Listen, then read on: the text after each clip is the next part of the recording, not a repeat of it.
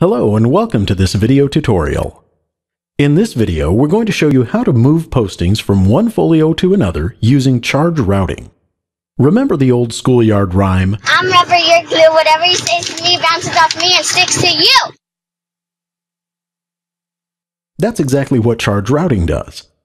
It allows us to automatically bounce charges off of one guest's folio to another guest or to a group master.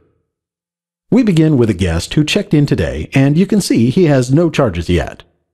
Another guest who is already in-house will pay for Mr. Stanley's room and tax, and would like the charges for both rooms on one bill at checkout.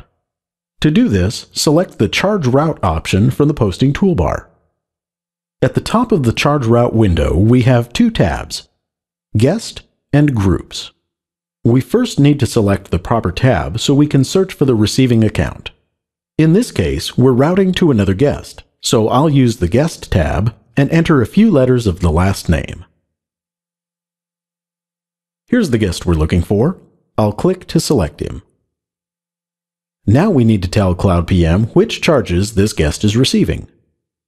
Simply choose the department codes you want directed to the other room, and use this arrow button, which adds that department to this list. If you want to move all charges, use the double arrow button. If we make a mistake or want to stop routing charges, we can remove a code using this arrow button, or remove all routing with this double arrow.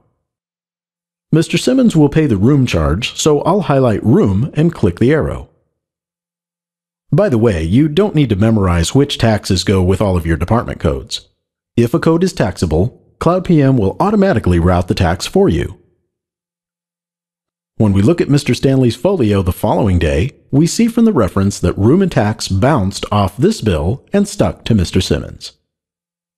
Likewise, the reference on Mr. Simmons' folio shows that he received this room and tax posting from Mr. Stanley. Thank you for taking the time to view this video. Please feel free to contact your account manager or our customer support center for additional questions.